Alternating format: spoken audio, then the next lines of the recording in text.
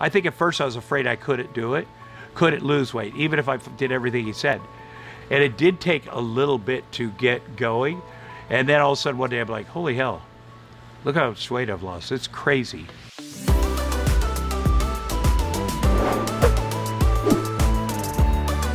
I like to tell people, well, of course I got in shape. I have kids. My kids are 9 and 6. I'm a 63-year-old dad. You'd think that would be enough. But I had like a mini stroke, and they're like, you really need to lose some weight. And so then I said to Charles, I said, all right, let's do this.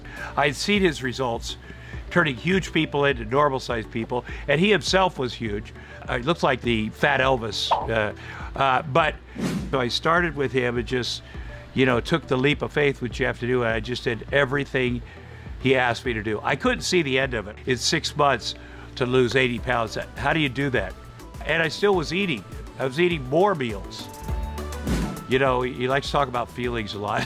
Which is, at first I was like, this muscular dude is talking about a lot of feelings, but I always felt like I didn't really want to have that conversation, but that felt good. You know, you said like, you deserve to be healthy. You deserve to be, you know, and I was like, yeah, that was a good thing. And then I'd get tips for the next 2 weeks. And sometimes he'd say, you could add this and get rid of this.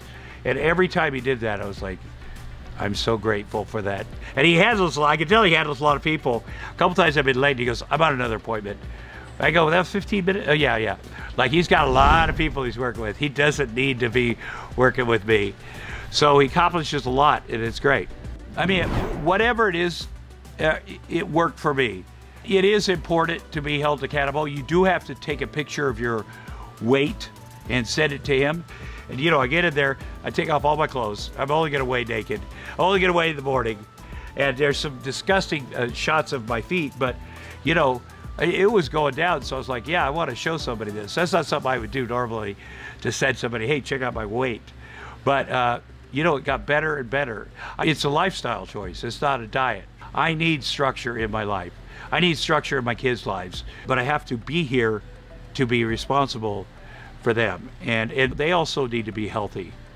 So the best thing I could do is every day, one day at a time, follow this plan. And that's what I've done for the last 8 months. Anybody could do it. If I could do it, for sure anybody could do it. You gotta get Charles D'Angelo.